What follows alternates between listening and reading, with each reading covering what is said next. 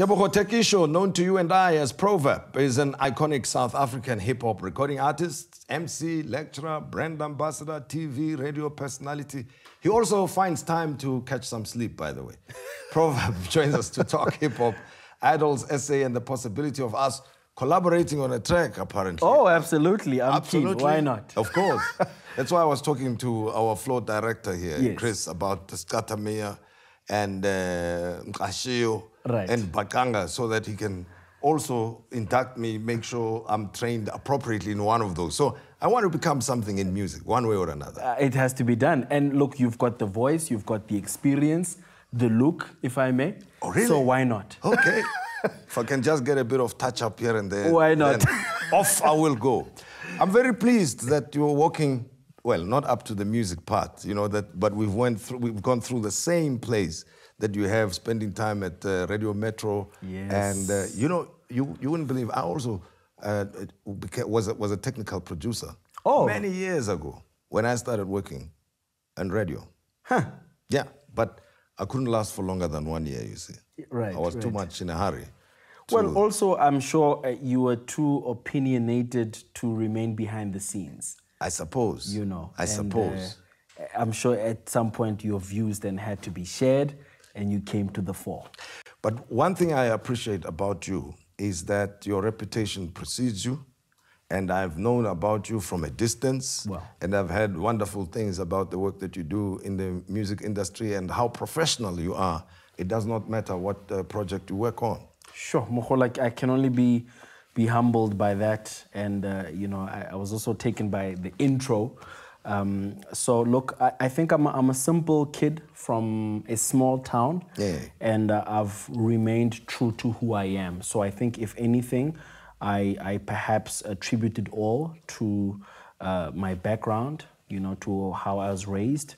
And, you know, look, I don't claim to be humble because, you know, by virtue of claiming humility, you are immediately the opposite. Or it's seen as false modesty. Absolutely. Yeah. You know, but I think what informs who I am is largely based on where I'm from. Yeah, but now, you know, being here and being part of the hip-hop crowd, the music industry, it's been quite a trip for you. You know, any particular experiences that stand out for you? Obviously, I can imagine the first album would always be the one that stands out for most musicians. Look, music has always been a passion of mine, and I've never thought of it as a career I could pursue. For now, it was always something to be enjoyed. Here's my career. I'm Marira Adala. Yes. Okay.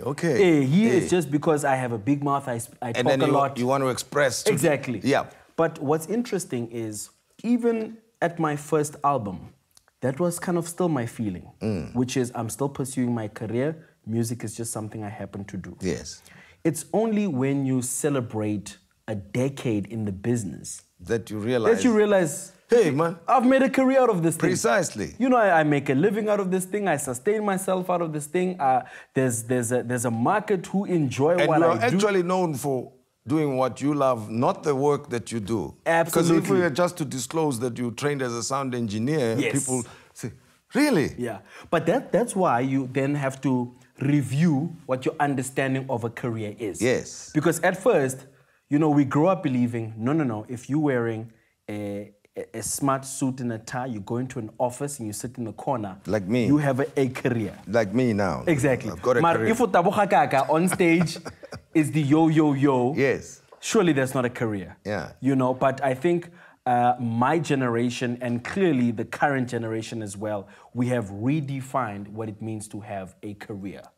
Well, I must give you credit together with the generation. Yes. Because I noticed that you are not focused on one part of who you are. Yeah. That you've got so many different things that you do, but together, a portfolio, become who you are, if you know what I mean. Right. So you stretch all over the place, and there's a better understanding about how your career is your business. Right. Absolutely. Yeah. Because in fact, we are the business. Precisely. Yeah.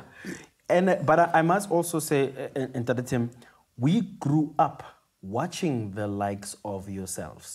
So one day we'll cut the TV on and there you are. Then we'll switch on the radio, there you are. Then we'll flip the pages of a magazine or a book, there you are. Then you start realizing, wait a minute, if these guys can diversify, you know, we can not only learn, but take it a step further. Yeah. And then say, all right, how much more can we do?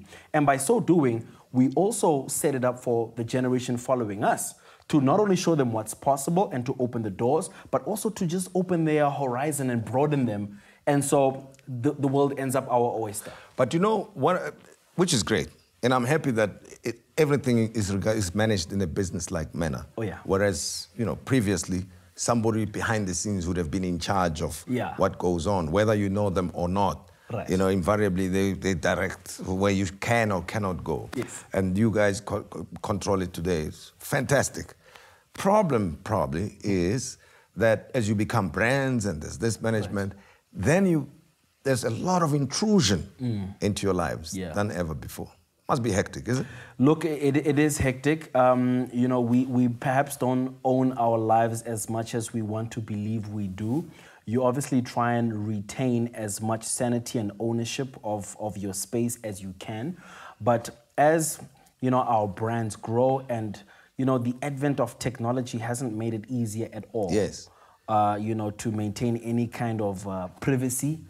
You know, but I think within that space, you do your best to maintain as much as you can. Mare, as you say, our lives are no longer ours. We live under a microscope. Yeah. Well, but I suppose it's because you have to engage with the world yourselves, you see, because you can also be blamed that there's no other way people are going to know of your new product and new music unless you tell them. So you put yourself out there. You do. And then there will be comeback of sorts. Yeah, unfortunately, in that two-way engagement. Absolutely. Anyway, as I've said, there's so much for us to talk about, and there's a lot of catching up. For now, I just wanted to lay the field first, you know, and say, okay, Arwakanye, this road, and then we'll travel on it together. We'll start planting. We'll plant and walk the road together. Yes, Mkhulu.